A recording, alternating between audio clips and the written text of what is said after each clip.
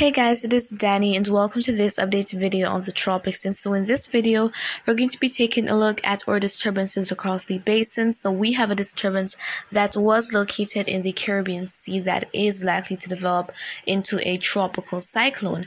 And we also have a disturbance located off the coast of South Carolina that is likely to bring inclement weather to portions of the southeastern US. And so we'll also take a look at what the GFS model is expected for the next several days or so. And before I go into details,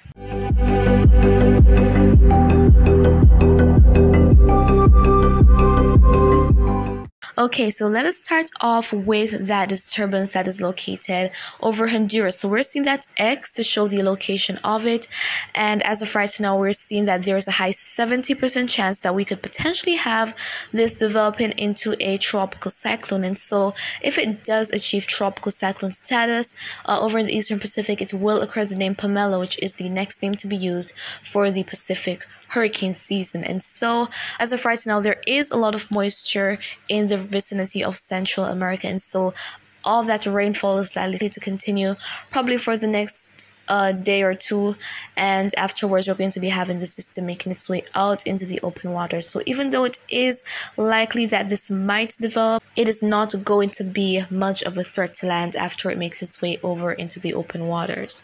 And so now let's go ahead and take a look at what is going on over in the Atlantic basin. So here we have this disturbance. So as of right now, it is given a 20% chance to potentially develop into a tropical cyclone, and so development of this is not really anticipated. So significant development isn't very likely due to unfavorable conditions, and so this is likely to make its way to the northeast during the next couple of days, and while doing so, it is likely to bring some inclement weather, probably some heavy rainfall and gusty winds to sections of the Carolinas. So if you're there, you want to be mindful of that, but nothing that is very impactful is not really anticipated as a result of this disturbance, guys. And so looking at the rest of the basin, we don't have any other disturbances as of right now. But let's go ahead and take a look at conditions, and then we'll take a look at what the GFS model is anticipating.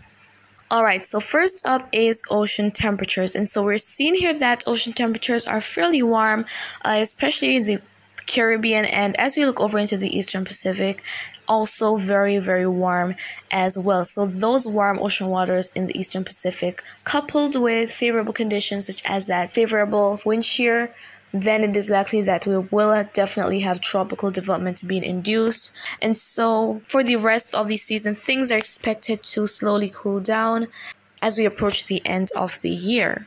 And so in terms of the wind shear, now we're seeing that we have the different colors that indicate the favorability of the shear. We have the green, that means favorable. This is what accommodates tropical development. We have the yellow, that means neutral, which isn't too impactful, but once we see the red, that means unfavorable, which means that conditions will likely prevent significant tropical developments. And so in the vicinity of or disturbance located off the coast of South Carolina, we definitely have it to be in a region of unfavorable wind shear. As you can see right here, we have those red lines all around it, so that is what they signify.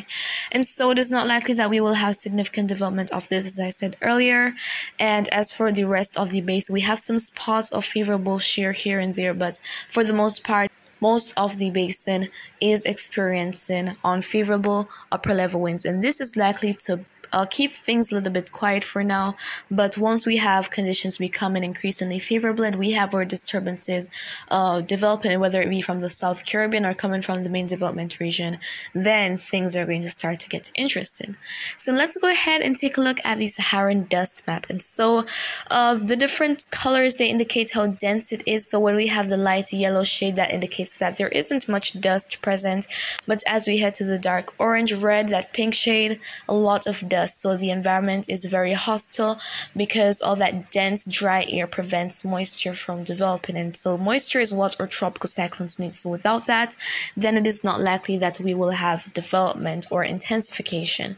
And so we see here that we have some that is making its way across the Caribbean, but it's not a whole lot as what was there before, but some areas probably experiencing hazy skies at times, and so this is not expected to become much worse than it is now. And so in terms of all the moisture that is out in the open waters of the main development region, they will be encountering that unfavorable wind shear as well as some of that dry air. So once we have dry air infiltration, that is likely to dissipate any convection that is developing. And so guys, now let's go ahead and take a look at what our GFS model is anticipating for the next probably week or two. And so this is a map showing the isobars, and the isobars are the black lines. They're lines of equal pressure, and so when you see them being very close or very tightly packed in a circular manner with the pressure below 10-13 millibars, that is a low pressure system and can be our tropical cyclones. And so when you have them being very, very close to each other,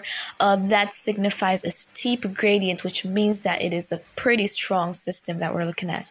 So this is by Sunday the 10th of October, and so before I start, guys, note that this is just a prediction and things can change. Well, things are likely to change because over the past couple of days we've definitely seen changes in what the model is anticipating. So let's see what is expected as of right now. Are they still consistent with some development taking place next week?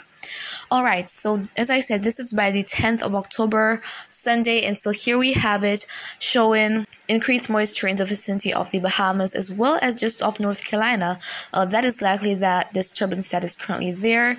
Interestingly, we have the model showing it getting in shape. So if we have it somewhat stalling in that region and then that favorable shear setting in, then it is likely that we could have some development of this, but for the most part, it is going to be offshore. And so out of the main development region to the east of the Windward Islands, we're seeing a 1008 millibar low pressure system. So the isobars are not very tightly packed here, but let's see what happens as we head out.